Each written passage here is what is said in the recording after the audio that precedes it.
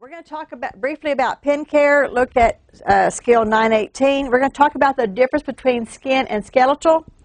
Skin, I just showed you, this is skeletal. Visualize a human foot on the end of this pipe.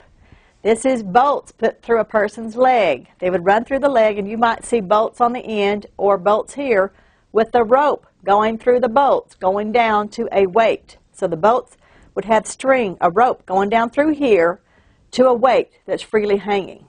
Okay? So this would be skeletal traction. If you have a chance to see it in the hospital, take a look at a patient. Ask permission, take a look at their pulleys.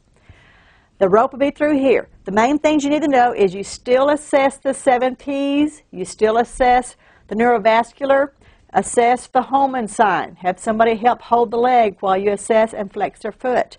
You also need to perform, after the 7 Ps, you need to do a skin assessment. If they have, I'm going to lay it down here, my videotape lady. I'm going to lay it down so you can see sideways.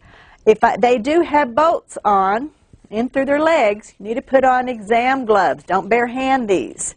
Put on exam gloves. Check your doctor's orders for how to clean these. You need to look for certain things. You need to look for bowing of the boat.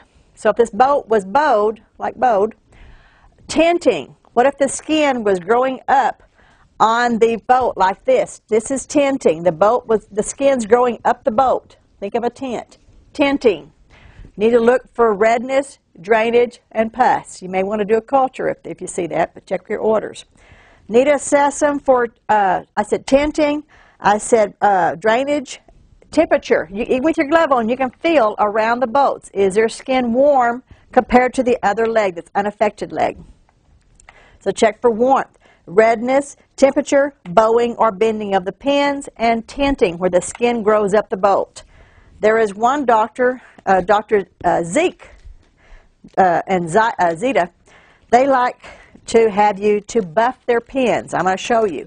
This is not a sterile procedure, it's a clean procedure. Put on your exam gloves, get you a gauze. Okay. And I'm going to show you how to buff your pins. You can describe this to your person checking you off. But you're going to open your gauze up and not touch the inside of it. You're going to actually take this and buff your pin like this to get the skin down. So I'm buffing the pin down close to the end of the insertion. Get you another gauze and do the other side. But buff down the pin to get the skin off of the bolt. That's buffing. The other thing I had you do is to clean this pin. Clean the pin. You want to make sure that you do pin care.